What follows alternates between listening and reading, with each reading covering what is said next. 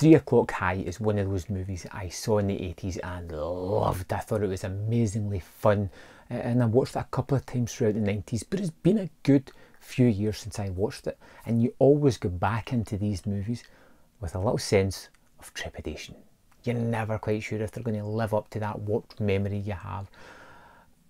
But I'm glad to say that 3 O'Clock High certainly did live up to that fun memory that I had. The story is all about Jerry Mitchell, a kind of nerdy do-gooder who loves his kind of little world that he's in. He does well at school, he's a good student, he looks after his sister, or she kind of looks after him. He has friends, he works in the school newspaper and in this little shop within the school itself, and everything for him is just going along great. He's just living his life, he has no really ups or downs, nothing really breaks the status quo, with the exception of this day, with the incursion of a new student. Buddy Revell has arrived at the school with a formidable reputation.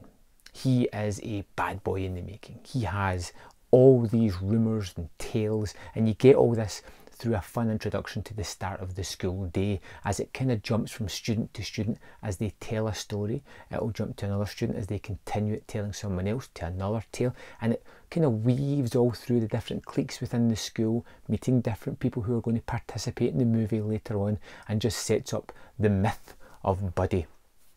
And this is one of those movies that's just set within a school day. We meet all the characters, we meet Jerry and Buddy. We get the scenario where Jerry insults him at one point and Buddy decides that they're having a fight as in when the school ends, and we have this high pressure situation as Jerry constantly tries to get out of this situation, getting himself more and more worked up, starting to break his own moral code, starting to do things that he would never do to try and get out of this fight, to become the person that he's going to become. This is one of those life-defining events for Jerry that's going to shape the rest of his future. He just doesn't quite realise it at the start of the movie. And the way that the movie is shot and the way that it moves and the pace of it is tremendous. It's a fairly quick movie. There's not really any lag in it whatsoever. I love the story and the threat of Buddy, who is really one of these larger than life characters. He looks hulking. He looks like a 30-year-old man in a high school of tiny kids, and his viciousness knows no bounds. He's obviously intelligent as well, as we see throughout the movie, and he just has this way about him that becomes like a tiger, almost playing with his prey before he attacks and devours poor Jerry.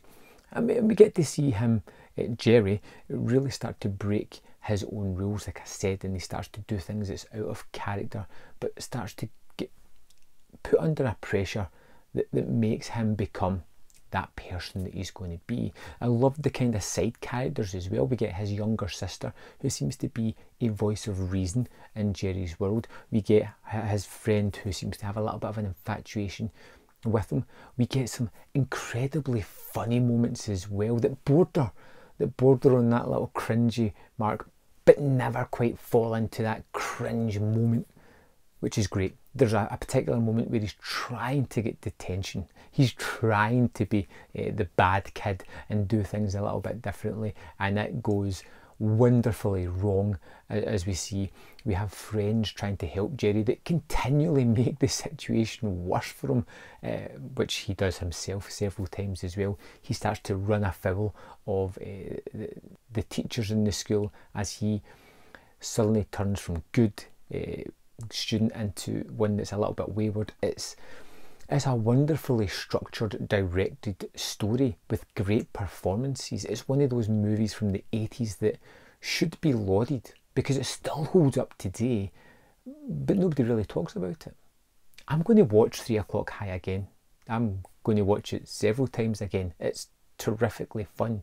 Just a nice, tight 90-minute movie that has the weight of the world on this main character as his life is shaken up by the inclusion of this Terminator-like school child that joins this class. Incredibly fun. If you haven't seen 3 O'Clock High, you are in for a wonderful movie that I cannot recommend highly enough. Absolutely loved revisiting this one. Kind of glad about that. I love it when a movie lives up to my memory. So there we have it. Have you seen 3 O'Clock High? Let me know in the comment box below your thoughts on the movie, and I'll see you next time on Man vs. Film.